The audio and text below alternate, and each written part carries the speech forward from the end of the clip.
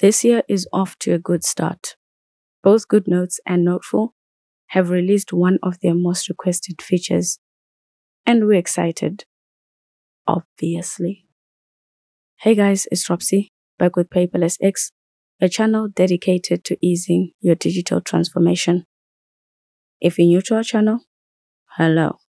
Make sure you subscribe and turn on your notifications so you know each time we release a new video. And if you're already subscribed, fantastic human, welcome back. We'll start with Noteful because it has the smaller update of the two apps. The app now supports web links.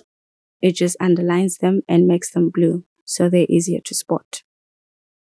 To open it, long press the link to get a prompt to open. It's that simple. We're happy about this because we couldn't do it all along. And while we're still talking about links in Noteful, most of you seem to be having a bit of trouble opening hyperlinks in the app. Like with your links, you have to long press them for a second or two, and it automatically just takes you to the hyperlinked page. It's a bit unusual, but that's how hyperlinks work in Noteful. Now on to GoodNotes. What a pleasant surprise. We finally have audio recording in GoodNotes, and it's just another update. They didn't even make a big deal of it, like make it a version 6 paid update or anything like that. GoodNotes users, how are you feeling? Or should I be asking Notability users? Exciting times. We can now record audio that syncs to both handwritten and typed notes. The app now has a mic icon on the top toolbar that you simply tap to start recording. Your audio recording continues even when you leave the application, which is great.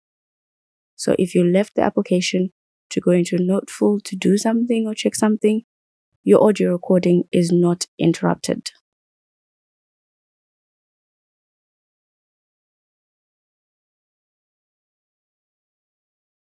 We are still to check the longest audio you can record. We'll cover that later on as we study the feature more.